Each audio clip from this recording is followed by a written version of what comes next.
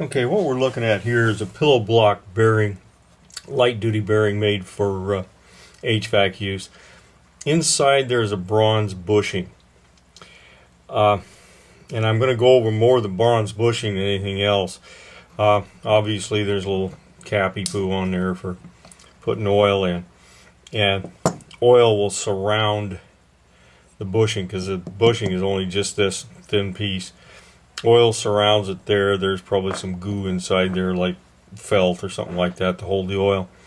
And I want to kind of explain how the bronze bushing actually works. Okay, this is the bushing out of any holder. And this is bronze, and it is sintered bronze. And sintered bronze is really just bronze that's been ground up into little pieces, and then it's hydraulically pushed back together. What happens is you can, at that point, when you push all those pieces back together, it leaves holes inside there for the oil to stay in, so the oil can actually pass through the bearing. If it wasn't built that way, oil would not pass through it unless you actually drilled a hole in the bushing and it had oil coming through from above. I'm going to try to get some kind of a close-up on this thing so you can maybe see a little better at how this stuff works.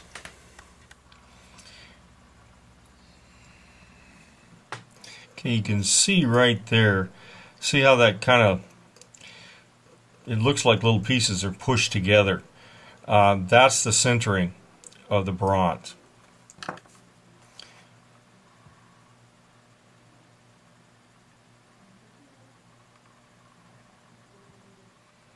Okay, here you can see it pretty well. Just little holes in there. If I drip oil onto that, it will travel through pretty much to the other side.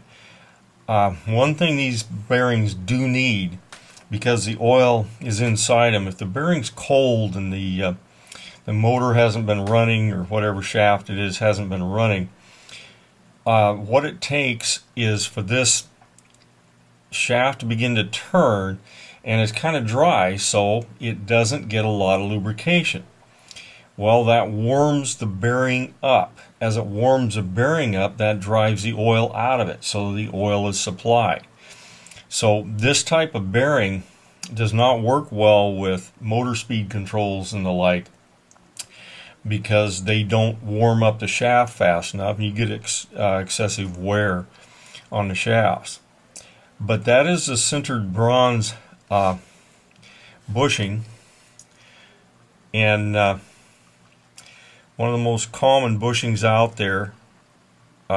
Sometimes I think they're more expensive than ball bearings, and they're used for different things than ball bearings. Ball bearings are used, usually there are no oilers for ball bearings. That's not always true, but these require oil. They have to be oiled each season, and these will take bits of dirt and crap and just embed it into the bushing itself, and the bushing won't fail. However, if you do that with a ball bearing and you catch a piece of hard dirt between the ball and the race, and it actually can explode the bearing. Usually it won't, it usually just damages it. But these things are very good for dirty areas where you can't guarantee it's very clean.